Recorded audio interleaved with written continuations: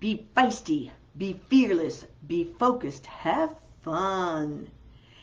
Today we're talking about you asking for clarity, getting clarity from people when you're in conversations, getting clarity from people when you just don't quite get what they're saying. When you get a sense that something is amiss, when you get a sense that something is off, stop the conversation or the meeting. Just stop it at that moment saying, wait, before we go on, and ask, can you please clarify your position, that statement that you just said or your idea? I'm not getting it, and I'm not quite sure that what you're saying is what you really mean, or what I'm hearing isn't really what you want to say to me or say to us in the meeting. When you say stop, when you say, I want to have clarity, or you say, something is amiss and I'm not getting it, we need some clarity here.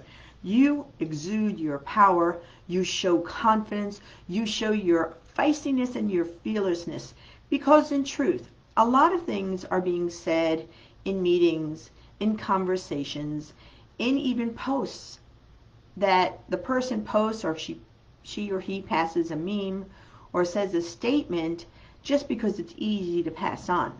But what if you don't get it? And what if you know that person really well, or you know the intentions behind their actions?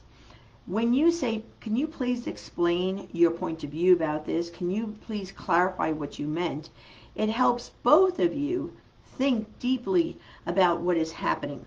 And in your meetings, whether it be at business, your own business, or in the business that you work for, in your positions of leadership, too often things just get slide by. Too often we allow things to just be said without questioning, without clarifying, without understanding. And this impacts your own sense of confidence. It impacts your own sense of, I understand this. I feel in full alignment or in control, or I understand. Your confidence is driven by your actions. It's not the other person. Your confidence is driven by how you step up for yourself, not necessarily how you step up for the other person.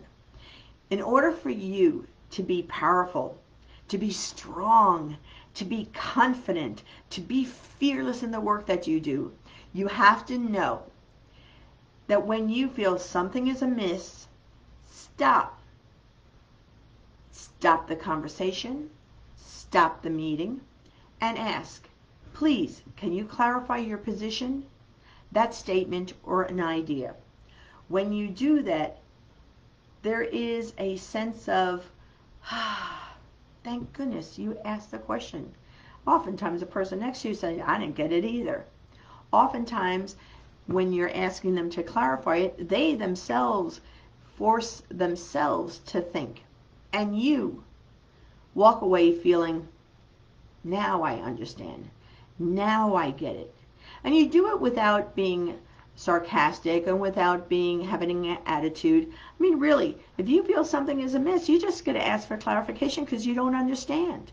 And if you don't understand it, and especially if you're in a position of leadership, and especially if it's in your business, if you don't understand it and you just let it slide, the responsibility for the results lie in your hands because you did not stop and ask for clarification. So be okay. Ask for clarification. Ask for an understanding. Ask for what you need so you can go, I understand. I really understand. And that one statement from you to anyone is powerful. My name is Pegine, and I want you to be feisty, fearless, focused, and fun. Have a wonderful day. Take care.